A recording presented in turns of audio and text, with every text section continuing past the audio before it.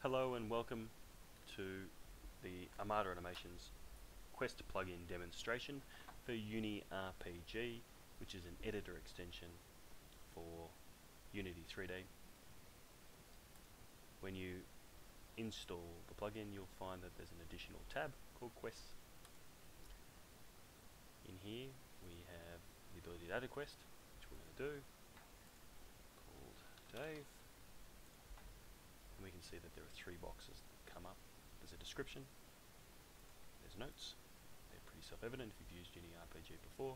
I can say whether the quest is available, I can say the number of completion calls that are required. I may have to kill 10 orcs, I put 10.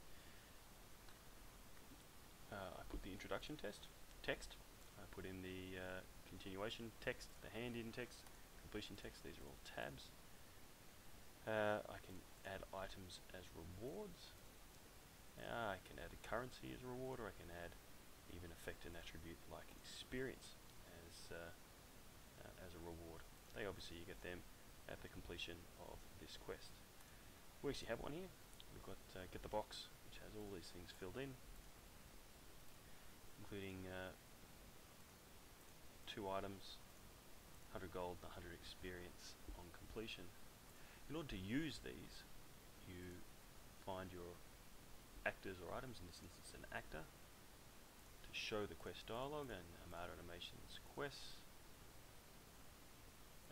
Player is the person who's interacting, and we put the quest as get the box.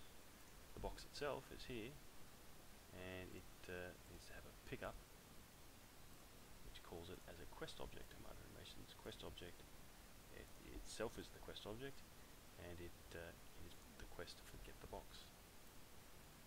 I've also, in this instance, also made an untargetable quest object under Armada Animations untargetable quest object for get the box, which means that until you get that quest, it won't be able to be picked up. This is so that the player doesn't pick up the box and then go and get the quest. She tells me to go and get the box, and I'll accept it. You also notice that if I go and talk to her again, she'll say the continuation text. Do it again, she'll ask me again to go get the box. I've now gone and gotten the box.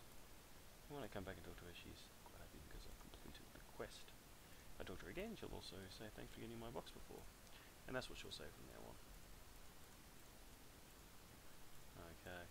We'll also notice that she has given me the items. You can see here that she gave me the sword and the shield. She's also given me 100 experience, which is very nice for a pretty simple quest, and 100 gold pieces, which is once again very nice. Obviously, that would not be a quest you'd use in the game, but it just demonstrates just how the quest plugin works.